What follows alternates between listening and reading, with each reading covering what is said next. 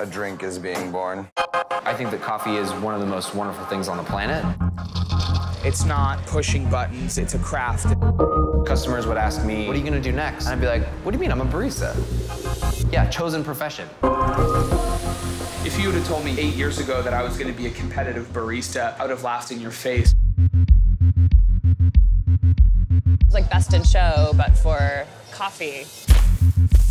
You're in an arena preparing 12 drinks within 15 minutes. A barista must prepare 3 rounds of drinks: espresso, cappuccino, and the signature drink, serving it in any method they can dream up. I have huge ideas.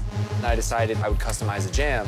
I had just a really simple visual metaphor: white chocolate, lime wedges, vanilla beans, peanuts, dried peppers, rocks. Gosh, it's so awesome.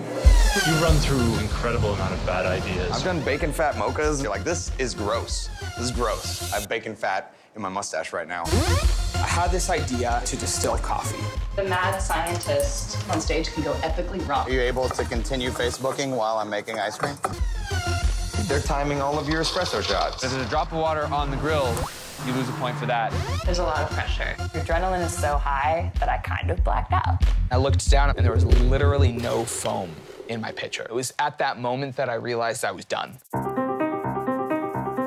It's difficult to make a living at it. You walk away with the same paycheck as if you were slinging a McDouble. Winning changes your life as a barista. You do really well, and you can get all kinds of investment opportunities from it. Whoops. Competition is a sport. Your performance is a sport.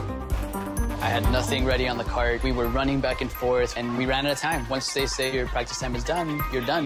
When you're down there, you're all alone. And what you're capable of, even if you're the best, is somebody better than you. Make some noise for the winner of the USBC.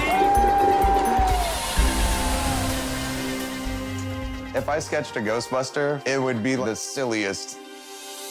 I might sketch a Ghostbuster next year.